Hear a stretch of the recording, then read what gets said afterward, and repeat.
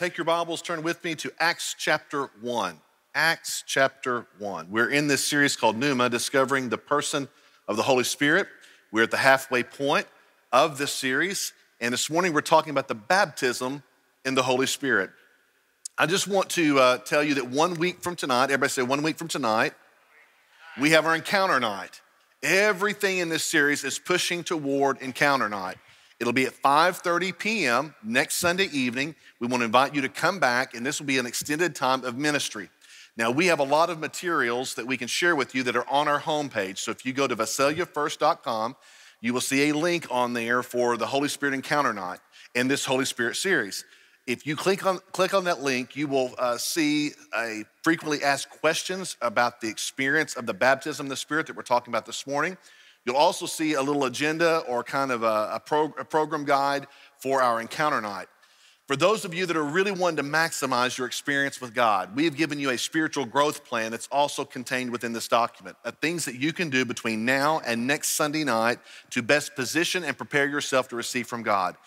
There's encouragement there about fasting, scripture reading, some things that you need to be praying about, whether it's repentance and cleansing in your life, praise and worship. It's a guide, a step-by-step guide that will help position you for this particular night. I've done this previously in my ministry in times past, and I just want you to know that when we begin to prepare ourselves and position ourselves to receive from God, God always comes to meet with us in a powerful way.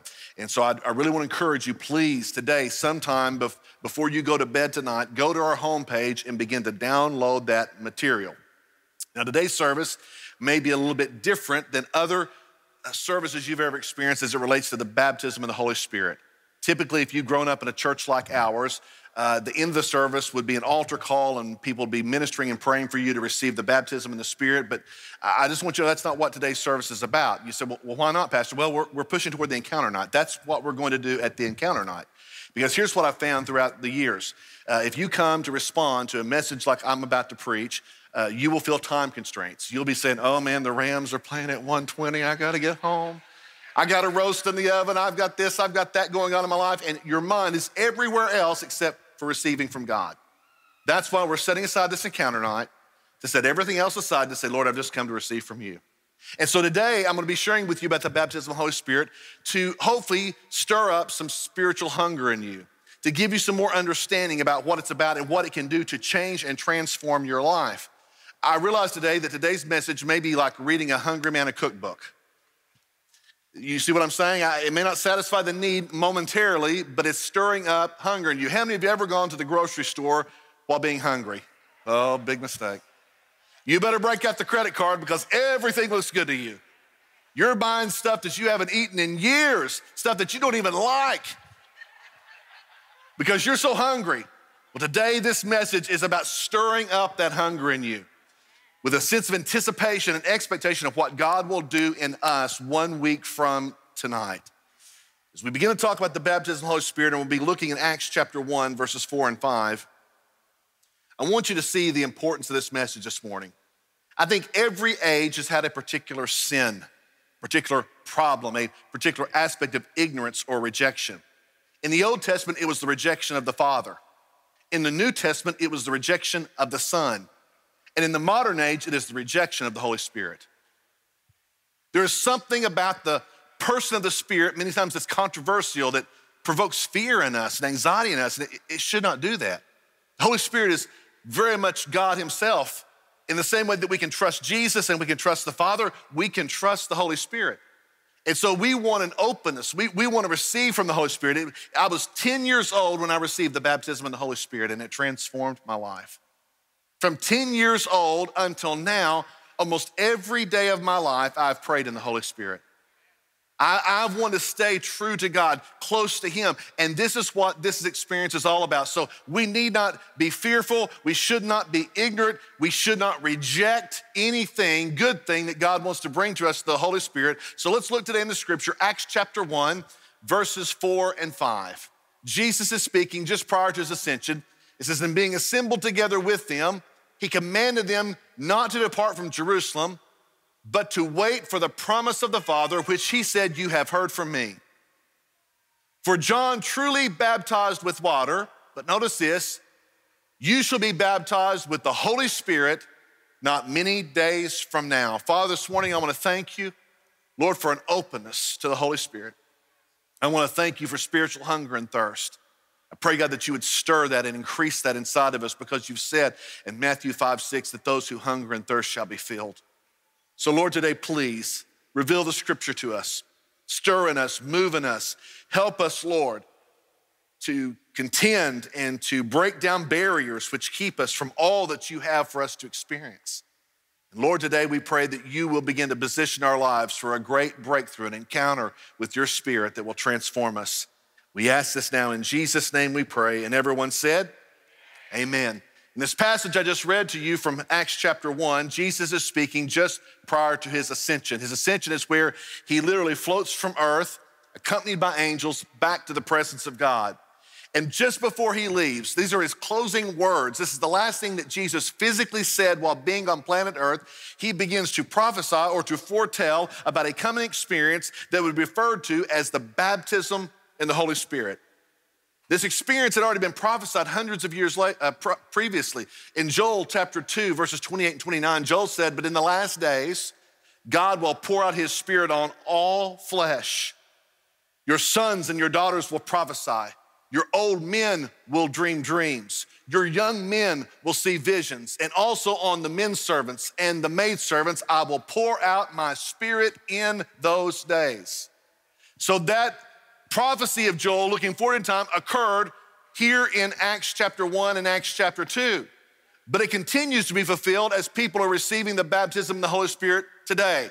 God is still moving in the same way to fill his people with power. Let me say it to you this way. Some people say, well, I'm saved. Don't I have the Holy Spirit in my life? Absolutely. The Holy Spirit comes to take up residence in you when you are saved. However, this second work, everybody say second work. This second work that God does in you causes an overflowing in your life. It creates an overflowing where the Spirit then becomes operative in your life to quench the thirst of those around you. It is a work of the Spirit by which power is given to your life for service, to be a witness, to walk in closer relationship with God, to possess a personal prayer language that creates intimacy in your walk with Jesus. We know that these words that Jesus spoke of and that Joel spoke of was fulfilled in Acts chapter 2, verses 1 through 4. That's the bedrock passage for us as Pentecostals around this experience. 120 people gathered in an upper room, and it was there that they waited and they tarried. That word tarry means to empty yourselves. They emptied themselves over 10 days so that God could fill them. And when God fills them, there's the sound of a rushing mighty wind. There are tongues of fire, this appearance of fire that appeared above the head of each person there. And then they began to speak in other tongues as the Spirit enabled them. You see, that's where it begins to get a little bit tense for people, because they say, tongues, oh my goodness. You believe in speaking in tongues? Absolutely. Again, I've prayed in the Spirit, I've prayed in tongues the majority of my life, and it has kept me walking with Jesus in an assured, peaceful, and confident way. God's Spirit is moving through us to pray to him so that we may remain connected with his heart. So next week, we're going to be talking about the Spirit and speaking in tongues. If you have any curiosity at all about this, I'm going to be explaining it in detail, answering a lot of your questions. If you know people who are also curious about this, I encourage you to invite them to come as well, because it'll be an informative time of understanding the power that God gives us through this experience. And this experience has been continually fulfilled in the lives of men and women throughout the centuries. Peter experienced it. Paul experienced it. There was a group of people down in L.A., near downtown LA today, on a place called Azusa Street, that was there where a great Pentecostal revival broke out, that literally people from all over the world came to see and experience what was taking place in their lives. Not only did it happen for them, but it also happens for us today.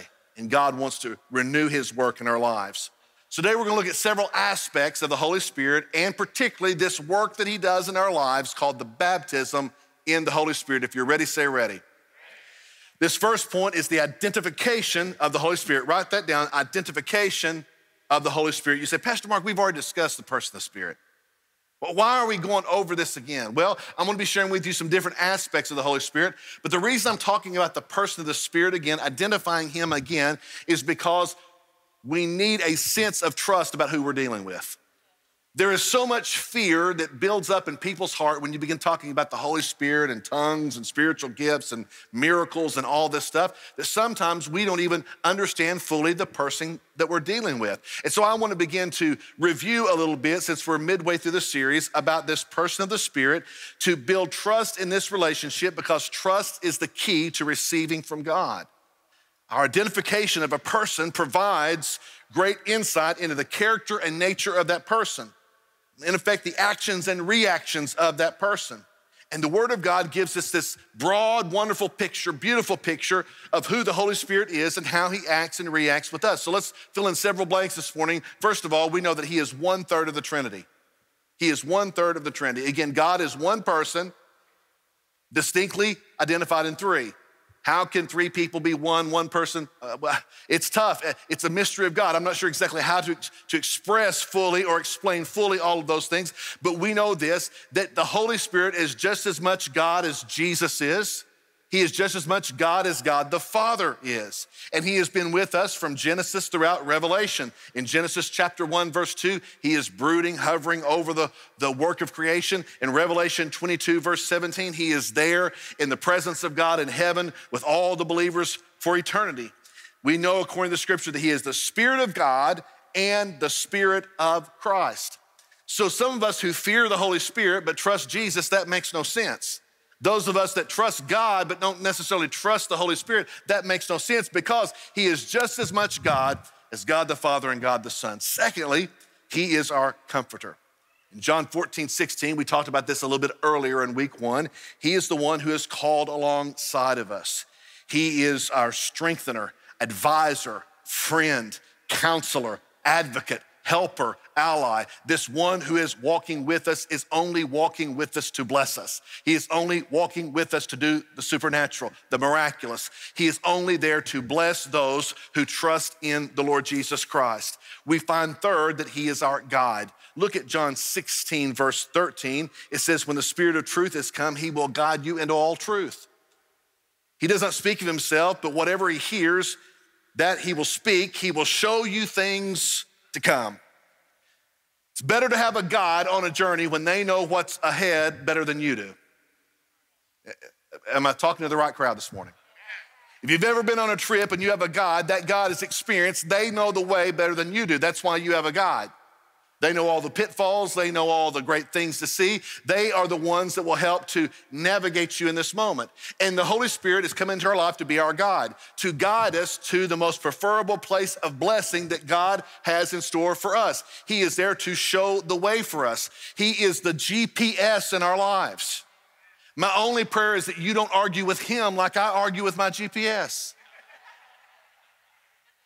Let me just confess something to you. The GPS comes on with, sometimes it's a female voice, sometimes it's a male voice, sometimes they have a British accent, which I have trouble arguing with the British for some reason, so I prefer putting the British voice on.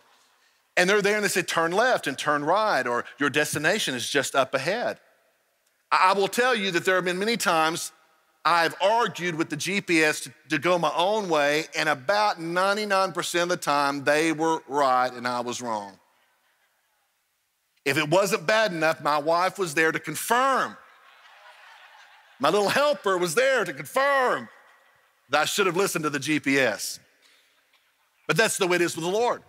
Sometimes God is trying to move and speak to us through the Holy Spirit, and the Spirit is telling us to do things that seem counterintuitive to us. And therefore, we take back control and leadership of our life, and we call an audible when we do our own thing, and 100% of the time, when you go against the GPS, who is the Holy Spirit, you will be left disappointed. So the great key to our life is allowing the Holy Spirit to be our God. He's also our teacher. John 14:26 says that he will teach you all things and bring all things to your remembrance, whatever I've said to you. So the teacher is there to instruct us in the ways of God, to bring things back to our remembrance, to provide recall of the goodness of God in our lives. Sometimes our teacher has to teach us in the valley that God is still a God that can be trusted. Sometimes the Holy Spirit will bring recall to our lives in order for us to see the way more clearly. I can remember on one particular occasion of going through a very difficult, dark season in my life where the Holy Spirit spoke distinctly and directly to me and said, begin to think and to ponder upon the ways in which God has been faithful to you. And then the Holy Spirit spoke to me and said, write those things down. Now, I'm not much of a journaler, but I knew the Lord had spoken to me. And so I began to write down some events in my life where God had been faithful. And so I'm praying and I'm thinking in my mind, Lord, why is it that you want me to write these things down? And a voice spoke inside of me. It says, because you forget. I think all of us have a tendency to forget. We forget how good God is. Therefore, our trust wanes. Our faith is weakened. But God will bring to our remembrance those things in our life that we need to know. And the Holy Spirit is the one who does these things for us. We find next that he is our helper. Romans 8:26 says the Spirit also helps in our infirmities and our weaknesses and our sicknesses and our times of trial. For we know not what we should pray for as we ought, but the Spirit makes intercession for us with groanings which cannot be uttered. So when it talks about him being our helper in infirmities, it means that he brings peace to us in times of chaos and trouble. Have you ever seen everybody around you losing their mind over something that's happening in your life, but God brought to you a sense of calm, a sense of peace? Everybody else is frantic. Everybody else is in chaos. Everybody else is seeming to panic, but for some reason you're not panicking. And you feel this overwhelming, abiding sense of peace that has swept over your heart. Who do you think did that? The Holy Spirit did that as your helper in order to bring peace to you in the middle of your storm. Again, it says that in these times, the Spirit makes intercession for us with groanings which cannot be uttered. Even when we're out of words, we don't know what to pray, we don't know what to say, we don't have wisdom to even know how to deal with the situations of our life practically. And all we can do is mutter and moan under our breath in times of prayer to God. He takes those moanings and groanings that are inside of us and he begins to express them as words of intercession, of prayer to the Father to say, God, that is your son, that is your daughter. Come to their aid, come to their help, come to their rescue. Finally, we see he is our transformer. I love this one, 2 Corinthians 3:18, but we all with open face, beholding as in a glass the glory of God, are changed, everybody say changed, into the same image from glory to glory, even as the Spirit of the Lord. That word changed is the Greek word metamorphos, from which we get our English word metamorphosis. It's been a long time for some of you since you've been in 7th grade science. But in 7th grade science, at least in my 7th grade science, they taught me about this scientific thing called metamorphosis. And they would show us back in those days, just after the close of the Civil War, that on an overhead projector, they would project this little cocoon of a caterpillar. And it's ugly, it's gross looking. When I was youth pastor, I would talk more specifically about what it really looked like, but I can't do that in this audience. But it's gross looking and it's this little cocoon, and all of a sudden it shows this progression where this process takes place called metamorphosis. And the caterpillar sheds the cocoon, it begins to sprout wings, and this beautiful butterfly comes about by which it flies away. That's the same word that's being used here about our spiritual development as we partner with and are sensitive to the Holy Spirit. The Holy Spirit is bringing about a metamorphosis in our lives. Some of us have some ugly past. Some of us have lived some ugly lives. Some of us bring our ugliness into our salvation. Sometimes it's hard for that ugliness to get off of us so that we can be the person that God really wants us to be. But God says, I will change you by the Spirit of God. I will create a metamorphosis in you. I will take you from something that is ugly, that the world despises, that you despise yourself when you look in the mirror, and I will change you into something beautiful. I will take you from something that is bound in a cocoon, wrapped up in something that is confined, to a butterfly that flies away. I will give you wings to fly. I will give you a future ahead of you that you've never dreamed before. God is all about transforming our lives. Secondly, this morning, we'll look at the operation of the Holy Spirit. The first thing we looked at was the identification. Now the operation of the Holy Spirit. How does he work? What does he do? What does he do in our lives? There's a lot of different directions that we could take you this morning, but there's one aspect which best describes the operation of the Holy Spirit, and that is power. Everybody say power. Acts chapter 1, verse 8 says, but you'll receive power after the Spirit comes upon you, and you will be my witnesses. Again, connect those dots. If you're someone who writes in your Bible, circle power and circle witnesses and draw a line in between them. I will give you power to be my witnesses in Jerusalem, Judea, Samaria, and the uttermost parts of the world. That word power is the Greek word dunamis, from which we get our English word dynamite. Dynamite, dynamic, miraculous. Let me say something to you. The Holy Spirit is at all times supernatural, but rarely spectacular. Now, that should bring some comfort to some of you, because you see this experience in Acts chapter 2, where God is bringing raw power into the lives of 120 people. And there's a sound of a rushing wind, and there's tongues of fire, and that's pretty spectacular. What I'm gonna say to you is that God is always supernatural, but rarely spectacular. Sometimes we get scared of the spectacular, and we begin to think that somehow if we don't experience it that way, that we're maybe not receiving the same thing that people in the Bible did. No, friends, I will tell you, God remains supernatural without having the obligation of being spectacular.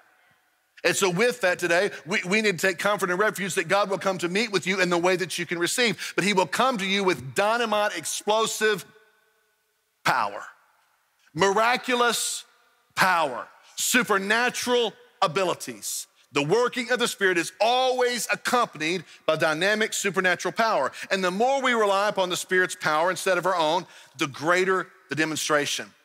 Paul, at one time in his ministry, was up on Mars Hill, this place near Athens, and he's trying to appeal to these philosophers, very intellectual guys, and he's trying to talk to them. They believed in all these foreign gods, and he talked about the unknown God and all of these things. But Paul made these words. He came to realize that it wasn't in his wisdom or his eloquence or his philosophy in appealing to people that made the difference. He became to realize it was the work of the Spirit through him that convinced people and changed lives. He said, I no longer come to you with the eloquence of man's wisdom, but with a demonstration of the Spirit and with, say it with me, power. Friends, I will tell you, I've done everything in my life that I can to educate myself to be the best and most informed pastor I can possibly be, but there's nothing of my words that can change your life. But I believe that there is power that comes to the person of the Holy Spirit that can literally break the chains of bondage which wrap about your life. I don't care what you've been bound to, whether it's anger or fear or crack or cocaine or alcohol or whatever the case may be. God has power to come and to move into our lives that has nothing to do with the philosophies or the education of our mind, but the experience of our heart to do something supernatural in our lives, and today we need it. Would you say amen? Let's give the Lord a hand. Peter and John, they experienced this transference of power. They're fresh out of the upper room. They're fresh out of an encounter night, so to speak. They're going to the temple as they always did. Acts chapter 3, and they encounter this beggar. We've seen folks like this right in our town. Folks that are homeless in Visalia, folks that have very little. As they're walking by there, this homeless person reaches up to them and says, can I have an offering? Is there something you can give me? In that moment, they said, silver and gold we don't have, but what we do have, we give to you in the name of Jesus Christ. Rise up and walk. They take the man by the hand. The Bible says that power begins to flow through that man, through his bones, down to his ankles, and this man begins to walk, to leap, to shout, and to praise the Lord. I wonder what could happen fresh off our encounter night next Sunday if some of you walked into the workplace and you came about a cubicle, or you came onto an assembly line, or you were out there in the field somewhere working, and there was someone there that says, hey, I need to talk to you. I just went to the doctor last week and they diagnosed me with incurable cancer, that in that moment you could take them by the hand, that you could pray the prayer of faith, and in that moment God heal that person by his mighty power. You say, Pastor, I can't do it. It's just me. God knows who I am. No, my friend, it's not about you. It's about the power of the person of the Spirit that's operating through you in that moment to bring about a demonstration of power that is supernatural. Jesus gave great emphasis to this power. In his own ministry, he would not enter into the ministry, though he was the sinless Son of God, until he was anointed by the Spirit. Empowered by the Spirit. The apostles, he said, I want you to wait in Jerusalem until you're endued, literally means clothed with power from on high. You stay there until the Spirit covers you. You remain there, you wait, you tarry, you empty yourselves until I come to fill you. And if we're going to be a follower or a disciple of Christ, then we need to be clothed with the Spirit's power in our life as well. So the one thing that really defines the work of the Spirit, the operation of the Spirit, is power. There's one aspect of this power that I want to share with you that's my favorite, which I think is the most profound, and that is the aspect of fire. Please understand today that the Holy Spirit is not fire, but behaves like fire. In other places in Scripture, they talked about the Holy Spirit as water, as rivers of living water. He's not water, but he behaves like water. And in this aspect of behaving like fire, there's some powerful implications to our lives. Matthew 3:11 says, I indeed baptize you with water unto repentance, but he that comes after me is mightier than I, whose shoes I'm not worthy to bear. He will baptize you with the Holy Spirit and with fire. Fire. We see this confirmation in Acts 2:3 with the appearance of these tongues of fire that appear above their heads. Because the work of the spiritual fire is to consume, to purify, and refine. Listen, friends, when we go out of this place and we go into the world, there are all kinds of impurities we're always getting on us. There's all kinds of temptations that are there before us. There are times in which we take the bait, we fall short, we sin, we stumble, we fall. But when we come back before God, and I believe when we pray in the Spirit, there is a refining and a purifying to our life that God brings to us. There is a fire of the Spirit that consumes everything that's not of him. I can't tell you how many times I've gone before God and said, God, I need your refiner's fire to burn out of me everything that's not of you. Take away those things that are displeasing to you. In the Old Testament, Isaiah referred to the Holy Spirit as the Spirit of burning. In Isaiah 4:4, when the Lord will have washed away the filth of the daughters of Zion by the Spirit of judgment and by the Spirit of burning. Now, if you've ever been burned, that's not exactly a pleasant experience. But sometimes there is a burning that is needed to make us more like Jesus. There is a refining that needs to take place to make us more like the Lord.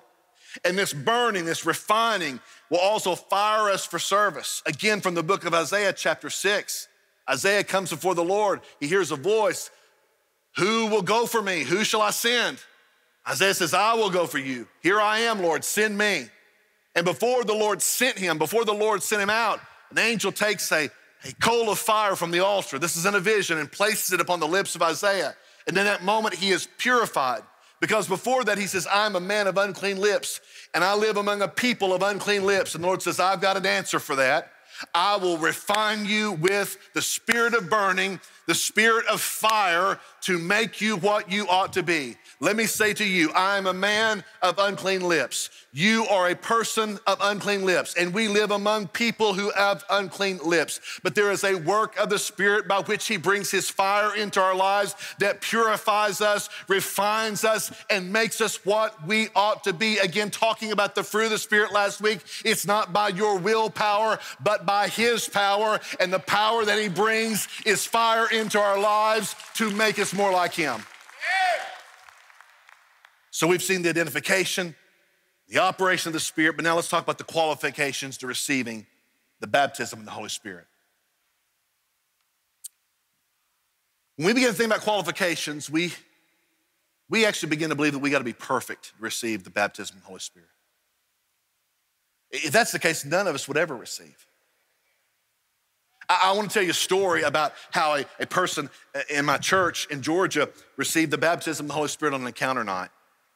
We had gone through our little program, and in this program, I give my own personal, detailed testimony of how God baptized me in the Spirit.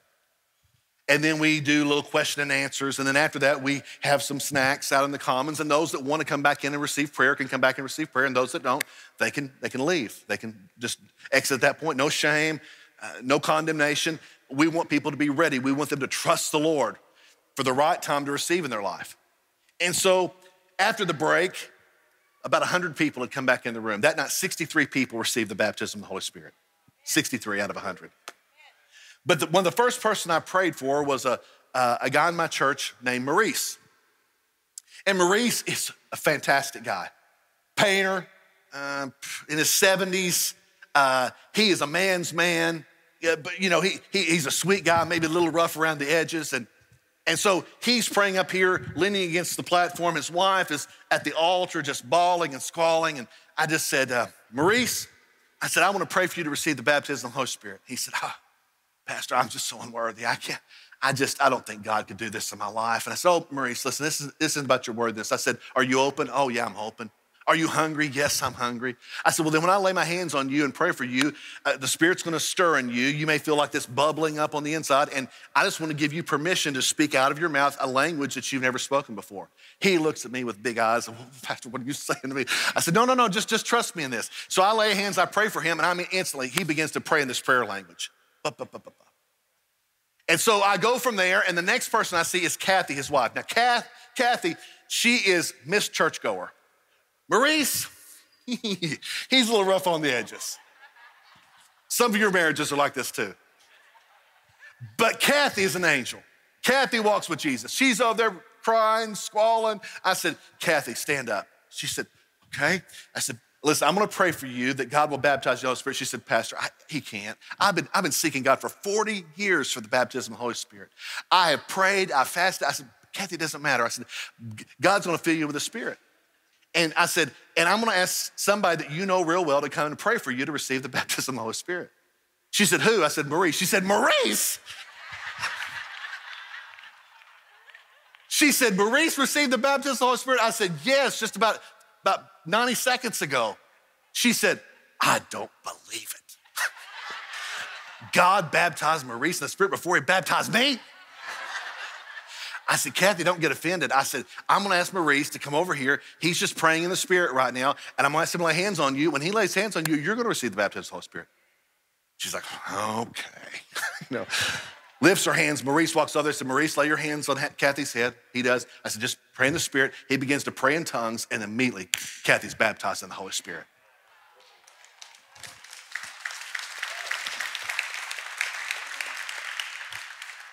I say all that to you because all of us have a little Maurice in us. We don't feel worthy. We're rough around the edges in some ways. We're kind of closed off. We don't know everything about it, but there's something in us that really wants to connect with God, and God honors that.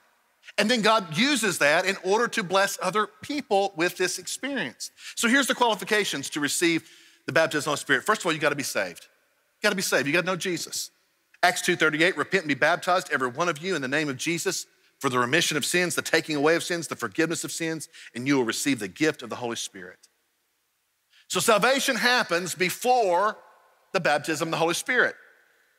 In John chapter 20, verse 22, Jesus has been resurrected.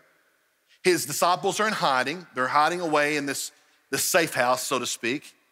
And we know that Jesus appears to them like a ghost. He literally appears through a wall and steps there in the middle of them, and Thomas comes in front of him and says, hey, feel the spear in my side, the wounds in my hands to prove to you that it's me. He does that. After Thomas does that, the Bible says that Jesus breathes on them and they receive the Holy Spirit. How many of you believe that they received the Holy Spirit? Okay, I do too, but there were no tongues. I believe that was a picture of salvation where the Spirit comes to enter our life. He takes up residence in us. Because in the same conversation, Jesus says, but now guys, I've breathed on you, you've received the Spirit, but I want you to go to Jerusalem, not many days from now, and I want you to wait there, and you're gonna receive the promise of my Father, the baptism of the Holy Spirit. I'm gonna do another work in you after this one. My Spirit's living in you, but now I'm gonna do another work in you not many days from now, and there you're going to encounter the power of God, where God's power clothes you from on high. So we know that this happens before we receive the baptism of the Holy Spirit. So what do we do in this salvation experience to receive this second work of grace from God in our lives? Well, I think you gotta be willing, listen to me, to be willing to turn away from anything that displeases God. That doesn't mean that you've conquered it. That doesn't mean that you're victorious over it, but you gotta be willing. You gotta have a desire in you to say, I don't want this in my life anymore. And I believe, God, that by your power that you will give me through the Holy Spirit, you will take your fire and burn that out of me. So that hang up that you've got in your life is not keeping you from receiving anything from God. It may be the position of your heart. And if the position of your heart says, Lord, I want to live better than this, I want to live victorious over this, God will honor your desire. Next, we got to desire to be filled. Write that down. We must desire to be filled. Matthew 5:6, they that hunger and thirst after righteousness will be filled. You don't have to understand it. You just have to want it. The believers in the upper room, they said, you got to go there and you've got to wait for the promise of the Father, full stop. No description, no preview, nothing that God said, yeah, there'll be wind and fire and tongues and all this stuff. No, they didn't know what they were waiting on. They just knew that God told them to go and wait, that Jesus had given them specific instructions to go and to wait. And so they're waiting there and they didn't understand what was happening. Yet when God touched them with power, there was something that created a convincing evidence inside their heart that they knew this is what Jesus had spoken of. In fact, it says that when they went out of the upper room, there was a crowd gathered around them and they thought these people were drunk with wine. And Peter says, we're not drunk with wine as you suppose, but we've been filled with the Holy Spirit and with power. That crowd didn't understand it either, but on that particular day, God baptizes 3,000 people, ushers them in the kingdom of God, fills them with his Spirit. You don't have to understand it. You just have to be willing to receive it. Then finally, believe that God through Jesus will fill you. Mark 11:24, therefore I say to you, whatso things you desire when you pray, believe that you receive them and you will have them. What I want you to know today is that God's a gift giver. He loves to give gifts to his children. And in Luke 11:13, it says, if you then, though you are evil, know how to give good gifts to your kids, how much more will your Father in heaven give the Holy Spirit to those who ask him. So here's what I'm gonna close today. Marco, you can come and join me on the keys. How many would say that though you love Jesus and you're doing your best to walk with him, please don't raise your hand, you would say inside yourself, there's something more. I'm desiring more in my life. Though I walk with Jesus and I know he's real, I know I'm on my way to heaven, there's something more I want God to do in my life. I want to know him in a greater dimension. I want to know him in a greater intimacy. Beyond that, I want to do things for him that I feel powerless to do now. My friends, that comes to you through the experience of the baptism in the Holy Spirit, where God comes to give you a personal prayer language that knits your heart to his and empowers you for a life of victory like you've never known before. I believe that God's going to do that for many of you 1 week from tonight. And today I'm believing and trusting that God will stir up spiritual hunger in you. Father, today I love you and I praise you and I thank you, Lord, for your word that paints a picture that creates hunger and thirst and desire in us to know more of you, to be more like you, Lord, to do more for you. And Lord, this aspect of more is fulfilled through the work of the Spirit that comes to baptize us. So Lord, I'm praying for that spiritual hunger to arise. But Lord, I'm also praying for people today who are lost without you. That today they are sensing a drawing in their heart. Lord, almost like a power of magnetism. Their life is being drawn to you.